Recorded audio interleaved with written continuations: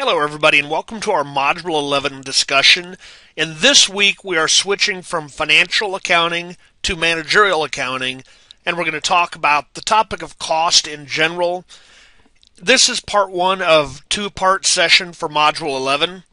In part one we're going to be introducing managerial accounting, and then we'll talk about cost classifications in general. That's part one. In part two we're going to come back and talk about two types of analysis that is used for various types of cost: high-low method and the cost volume profit analysis method. So first of all, since this is our first week covering managerial accounting, we need to really define managerial accounting and compare and contrast it to financial accounting that we've been spending the past 10 modules on. So managerial accounting, as the name implies, is information used by management to make decisions about how best to run the company. So the information that we're going to see in our discussions of managerial accounting, it's more internal information that is generally not communicated outside of the company. It's used by management and those within the company. On the other hand, financial accounting that we've been talking about for the past 10 modules is used by external users. At least that's the main purpose, the main intent. Yes, internal users can certainly use this information, but it's communicated out to external users so they can make decisions about whether or not to invest in the company or not, whether to lend money to the company. So again, this information is mainly used by external users, and the reason I say that is that it's the only source of information they have. They don't have access directly into the company's books. They have to use the financial statements from the company to make decisions. So now we're going to compare and contrast managerial and financial accounting from a few different angles. The first element we're going to look at here is the different types of reports that you would see in the two types of accounting. So for managerial accounting, we're talking more special purpose financial reports. They're developed, whether it be by the software developer that sells the company a suite of software, or maybe they're customized within the company, but they're special purpose and for the most part, and they're customized to what the managers want to see. Different levels of management may get different types of reports and different depths of reports. Whereas the financial accounting, because this is used by external users, there needs to be some standardization applied so that external users like investors and such can compare one company to the other, and that comparison would be possible because the financial statements themselves look pretty much the same. They're designed in the same way. The same rules apply. So these are more general purpose financial statements, and there are really four of them that we're talking about: the income statement, statement of owner's equity, the balance sheet, and the cash flow statement. Regardless of which company you look at, these four statements are very well prescribed by GAAP, generally accepted accounting principles. Therefore, they're going to be similar enough that you can make comparisons between companies. Managerial accounting information, if you start working at one company and you see their reports and you go to the next company, you may see completely different reports. There are likely to be some similarities, some standard reports, but there are a lot of other things that are going to be completely custom to that company. Now let's move on to the timeliness of reports, timeliness of that information. Let's go down to financial accounting first. We're talking high-level summary data, and it's just about the entire company as a whole. The investors don't need this as frequently, so we're generally talking quarterly and annually. Certainly, if this is a publicly traded company, they are required to submit quarterly and annual reports. The annual reports, in fact, have to be audited by an external entity. Now, occasionally on the corporate website, you might see some unaudited monthly data, but the big things there would be quarterly and annually. With managerial accounting, yes, you're definitely going to see annual and quarterly results as well, but you might see monthly, weekly, daily, even hourly or real-time reports, depending on what that company needs to see to make decisions. A good example, if you've ever worked it's usually a restaurant where you'll see this, but if you work with a restaurant, the managers and supervisors are generally going to run hourly reports to see how the labor cost up to that point in the shift matches with the sales. if they staffed for so many people, but then the sales aren't coming in, maybe it's raining out or snowing out, or maybe it's just not a busy day, they may tell some people they can leave a little early that day. That's the idea of an hourly report, but again, that's just one of many, many examples. Reporting standards. So with managerial accounting, you're not generally going to, I stress that, generally going to see external reporting standards required, because again, this information is for internal use, so it's not up to the government or to any board to set standards on how they use their own information. But there are some exceptions where Cost Accounting Standards Board applies standards. And this is situations, one of the situations I work with, we work for the Medicare program. We audit hospital cost reports for the Medicare program. And there are a variety of regulations, including these cost accounting standards, that come into play because the government is reimbursing hospitals. So they want to make sure that the cost data was developed properly before they use that to reimburse hospitals. Insurance claims, they might expect to see some more detailed cost accounting standards applied before they allow your cost records to be used to generate a claim for them.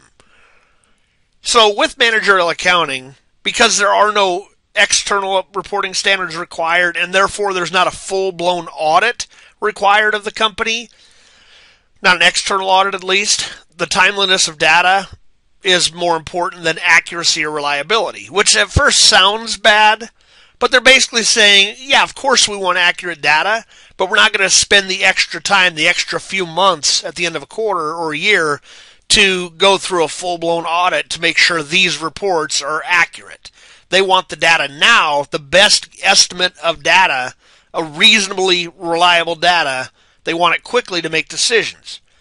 With financial accounting, on the other hand, it's for external users, and accuracy is extremely important. Accuracy and reliability, it is even more important than timeliness, because investors want to make sure the information they're using to make investment decisions about this company is reliable.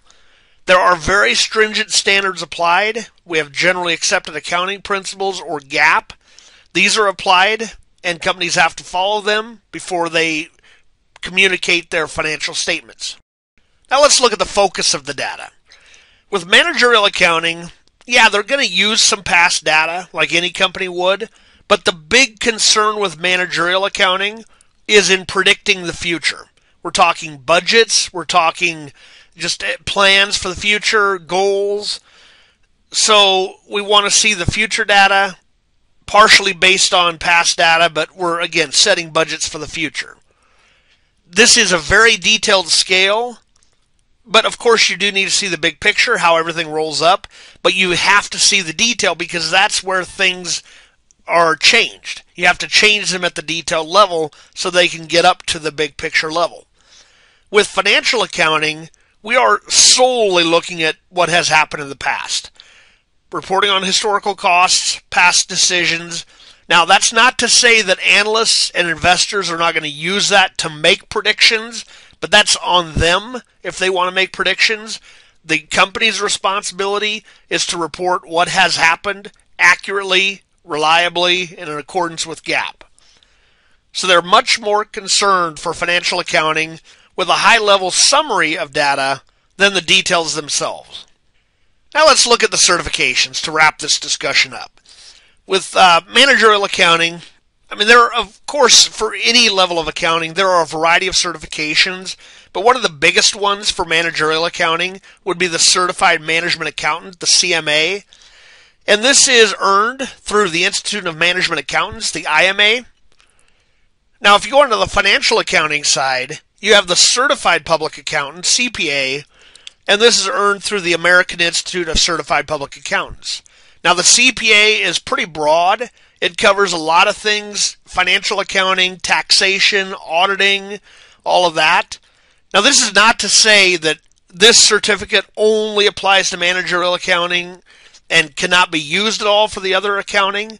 They're very valuable for any level of accounting you go into, just to show that you are able to set a goal to study and pass a rigorous exam, meet the licensure requirements, so they're very important. But obviously for certain things, public accounting, for example, auditing, and even sometimes taxation, the CPA would be required. So now let's move on to the discussion of cost, which is going to drive a lot of our discussions in the later modules of this 15-week session. We've heard the term expense before, and cost is very similar to an expense. There are some differences that we'll talk about in just a bit, but the cost itself is defined as the expenditure of something like money, time, or labor necessary for the attainment of a goal. So you're giving up something to reach a goal. So let's bring in the discussion of cost versus expense. It is largely a timing difference. That's the main point here. But the other thing about this is when we say timing difference, some costs are assets initially, and then eventually they get converted to expense. Generally, we're talking inventory there. But let's get into this for a bit here. With the timing difference, expenses have certain rules under the accrual basis of accounting before they can be counted as an expense. They have to be incurred. We have to use up the benefit of whatever we paid for. It's not just paying for it that calls something an expense. It's using up the underlying benefit. We spread that expense out as it's being used. Cost, on the other hand, is largely we purchase something. It may not be an expense yet, but it's eventually going to be an expense in most cases. Now, there are many different classifications of cost. We're going to dig into much more detail on the various ones in later sections, but we're going to introduce some of them right now. The first one, and I would largely say this is the most important one in all of the classifications, is variable versus fixed. We want to know how a particular cost relates to a change in total volume or activity. In other words, if we double our activity level, what do we expect the costs to do? What I'm going to say is that some of them would likely double, but other of those costs would not. They might not even change at all. So that's the difference between variable and fixed. It's how a cost is affected by a change in activity. One thing we need to bring into the discussion here is what's known as the relevant range assumption, which basically says we have a certain capacity that when we purchase the fixed cost, the factory, the equipment, whatever, it allows us to have a certain capacity. Up to that level, whether we produce 1 unit, 10 units, or if the capacity is 100,000 units, up to that level, we don't have to incur any new fixed costs. We bought the factory, it's going to work for us for the next 100,000 units or whatever. But this relevant range assumption is basically saying once we're outside of our capacity, and then we have to invest in new fixed costs to expand. So the relevant range assumption we're making is that for any of these things we're going to talk about over the next few slides, we are assuming we're still within our initial relevant range, our initial level of capacity.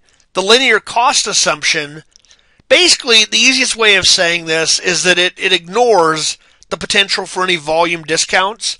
For example, if we have a customer that all of a sudden, they've been buying 100 units a year, and then all of a sudden they bump up to 100,000 units, they're probably going to expect a volume discount. And if we purchase materials on a large scale, we're probably expecting a volume discount. But what we're saying for our purposes is that we're ignoring any potential impact of volume discounts. We're saying every unit, every pound of material, for example, that we buy costs the same whether we buy 1 pound or 1,000,000 pounds. It's the same per unit. This also tells us there are no economies of scale, no efficiencies to be gained by operating at a larger scale. That's what this is all about. So now let's look at variable versus fixed costs. Variable costs are those that increase in total, that's the key word, total here, as the activity level increases. It's a set amount per unit. For example, tires on a car. If we produce twice as many cars, we're definitely going to need twice as many tires. If we have certain labor hours needed to build the car, if we produce twice as many cars, we're going to need twice as many labor hours. Those are variable costs. They increase in the same direction and proportion in total as the activity level increases. But again, so the variable part is how it changes in total. Variable means changing. It changes in total. On a per unit basis, though, it's the exact same amount per unit. $10 per unit, $15 per unit, no matter what. Then you just multiply it by the number of units. Fixed costs, on the other hand, assuming we are within our relevant range of capacity, then the total fixed cost is going to be the exact same whether we produce 1 unit, 100 units, or up to 100,000 if that's our capacity. The fixed cost in total is the same. Now, if we wanted to know how much we did have on a per unit basis, even though fixed cost does not directly relate to the number of units we produced, if we wanted to spread that out over the number of units, we could simply divide it by the number of units. But the trick to this is understanding that as soon as that number of units changes, the cost per unit is going to look like it changed as well. Let's say we have $100,000 of fixed cost. If we just produce 1 unit, the fixed cost per unit of that 1 unit is $100,000 per unit, which is crazy. If we produce 1,000 units, we take that 100,000 divided by 1,000, now the fixed cost per unit is 100. We increased our activity and the cost per unit went down for fixed cost.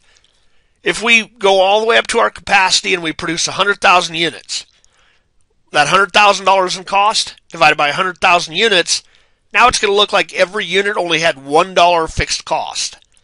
So the point here is that fixed cost in total is fixed. It's locked. It remains the same. But if we try to create that per unit amount by dividing it by the number of units, then all of a sudden it inversely changes. It's inversely correlated to the number of units we have. So if we increase the units, the cost per unit decreases. If we decrease the units, the cost per unit increases. So just keep that in mind. Now, some additional terms that come into play with the variable versus fixed. We have step cost and mixed cost. What I want to point out with step cost is that it's a term that was kind of thrown into the mix, but really every cost could arguably be a step cost. A variable cost steps up every unit you produce. You have one more amount of that cost. So the steps per se on variable cost, it's every unit. With fixed cost, it does change, but it's a much, much wider range. It's whatever your capacity was. Every 100,000 units we produce, all of a sudden we have to buy a new factory. That's kind of what we're saying there. So fixed cost could technically become a step cost as well, but when they use the term step cost, they're generally talking about somewhere in the middle. They're saying, hey, every batch we produce, every 50 units or 100 units, all of a sudden we have a new level of batch cost.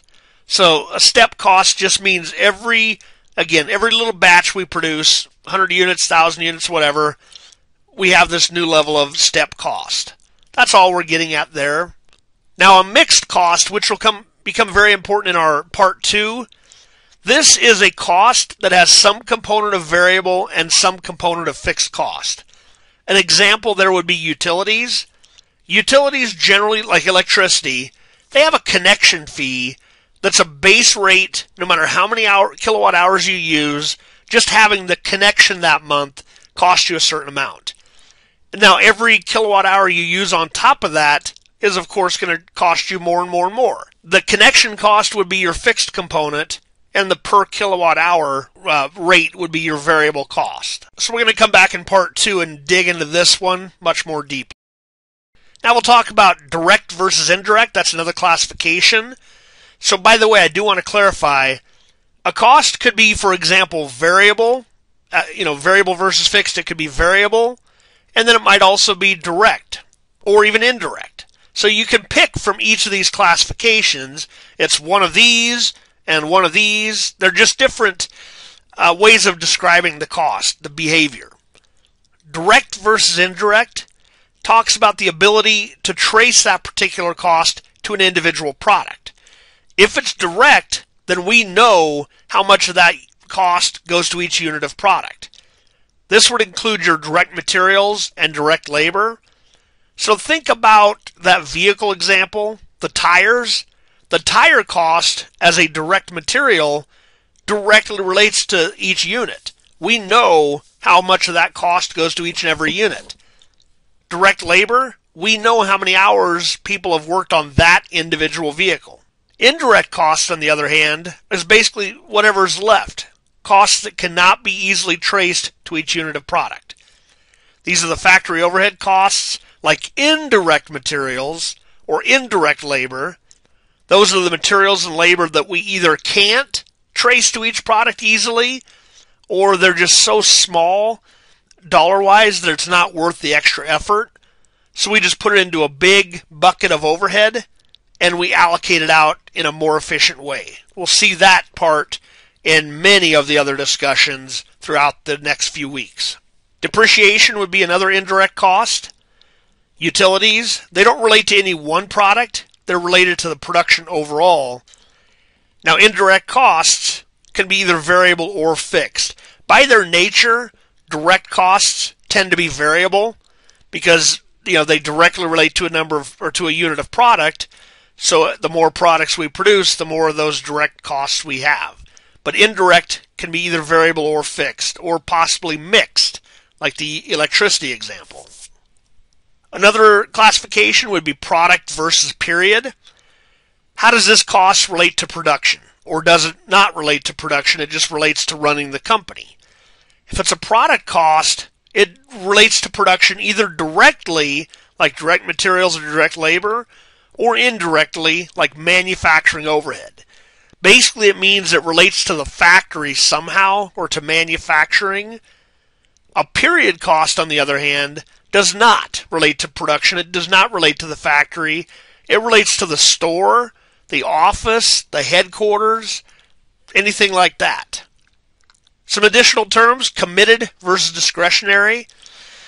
These tend to be talked about when we talk about fixed costs, and it's how well we can control that particular type of cost in the short run.